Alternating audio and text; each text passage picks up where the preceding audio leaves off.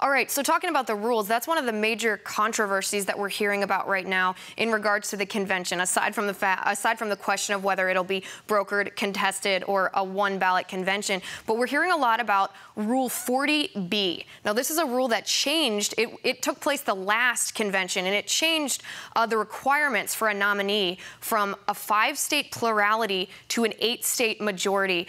Morton, can you tell us a little bit more about this rule?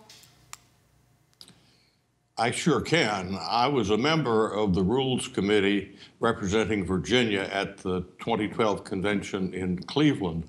And the rules that were in effect as we arrived in Cleveland was that a candidate's name could be placed in nomination if the candidate could demonstrate proof of a plurality of the delegates in 5 states.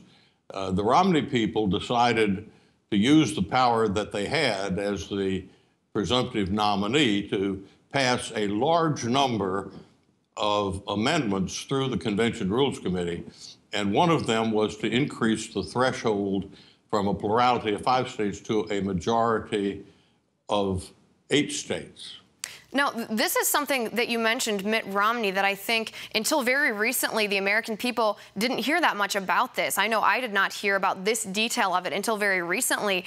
But Mitt Romney's campaign, you say, lobbied for this rule change. Why would they do that, Morton? Well, they were trying to marginalize everybody else. That's not the only thing that they did. They also did what has never happened before in the history of the Republican Party.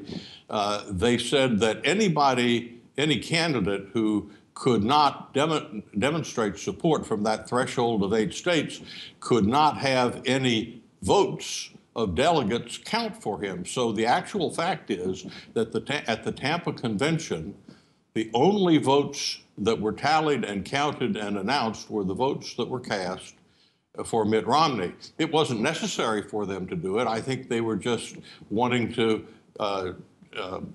show who was boss.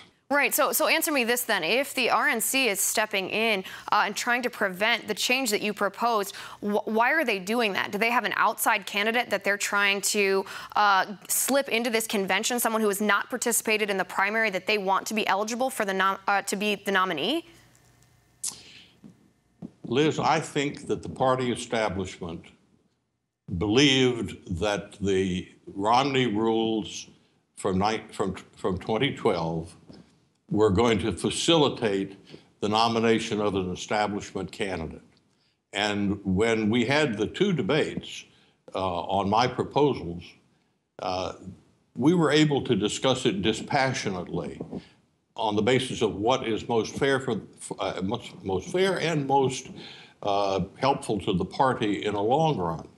But now changing the rules is a different matter, because now the discussion would center, or certainly the emotions and actions would center, on which candidates will be helped and which candidates will be hurt. And I think changing the rules now in the middle of the game could be catastrophic. I think there are only 2 ways the rules regarding the nomination process at the convention in Cleveland can be changed are 2. One is by a general consensus of all the major players, and by that I mean the Cruz campaign, the Trump campaign, and RNC Chairman Reince Priebus.